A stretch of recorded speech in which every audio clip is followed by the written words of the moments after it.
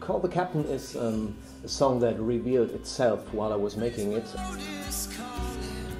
Not only in terms of the music, because I wanted to create something more folk or acoustic driven, and at the same time I wanted to write songs that have a certain rock element with heavier guitars, and I managed to bring in both. In the end I was playing it quite optimistic and positive, and the song also has the quality of a folk song. And it also revealed its lyrical content while I was making it, because I first had the title, Call the Captain, which is almost funny, telling someone is missing on a boat in this case, and it is Call the Captain, stop the engines. And even if it's not physical, it's maybe just the idea of being absent with your head or mind. It's the start of more to come, and I want to pursue this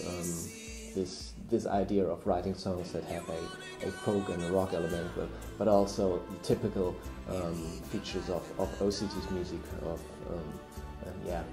melodic and melody driven, and clear thoughts maybe.